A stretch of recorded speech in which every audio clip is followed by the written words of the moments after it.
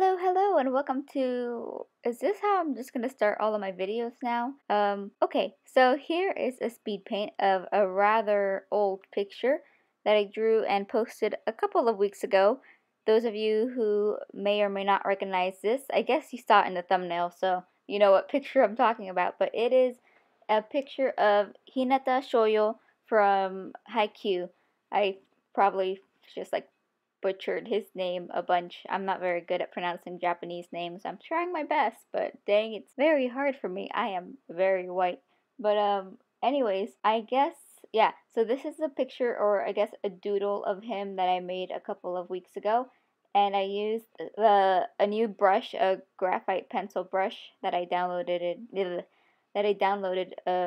like the night before because I want to try new things, and I get really bored of my art looking the same. And even if I can change a little thing, like a tiny bit of a picture, whether it's my whole art style or just the brush that I use, I'll take it. So that's what I did. Those of you who know me will know that Hinata is actually my number one favorite fictional character of all time. He is the protagonist of that volleyball anime that I sometimes mention, and he is pretty much the opposite of me. Like, we have completely opposite personalities. He's very extroverted, very just out there. He makes friends with everyone. He's very energetic. He's actually just like a living ball of sunshine. Whereas I am the complete opposite. If anyone who watches Haikyuu, you know Kenma? Yeah, that's me in real life. I'm Kenma. So that's kind of how opposite we are. And I wanted to talk about in this video my favorite fictional characters just because I thought it would be really interesting. And I was wondering, did my voice sound weird? I was wondering if somebody's favorite fictional character says anything about them, because my favorite fictional characters are kind of all over the place. So, you know how I said Hinata was my number one? Well, he's, like I said, he's just this positive ball of energy, just so happy and so friendly, and friendliest guy you'll ever know. He makes friends with his rivals, all that stuff. Another favorite fictional character of mine is I cannot pronounce this guy's name, so I'm gonna, oh my gosh. Uh he's from Gintama. Gintama, how do you pronounce that? Gintama, whatever. Um, Sogo, Okita. I'll just call him that. He's also my other favorite fictional character, and he is 100% sadist. So, he's just so the opposite of Hinata, and so I'm wondering, like, does that say anything about me? Because I am neither of those characters. I'm not like either of them, honestly. So I don't know why they're my favorite, but they just are. I have a lot of favorites though from both shows. Like Katsuda, is that his name? Yeah. Yeah, Katsuda. He's also one of my favorite ones, but I'm nothing like him. Yeah, does that say anything about you as a person? Because, like, what if your favorite fictional character is like a murderer or something, you know?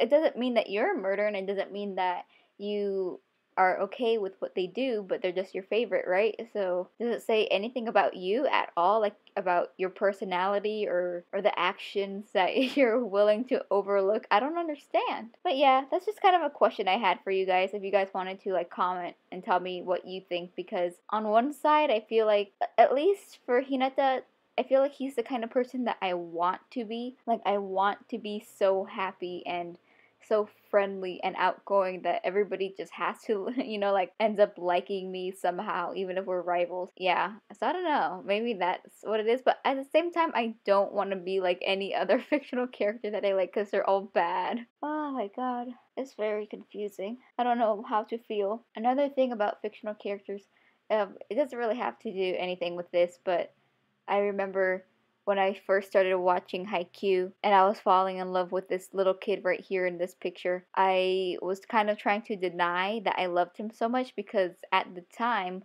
my my number one fictional character that I loved was Link from, all the Legend of Zelda games.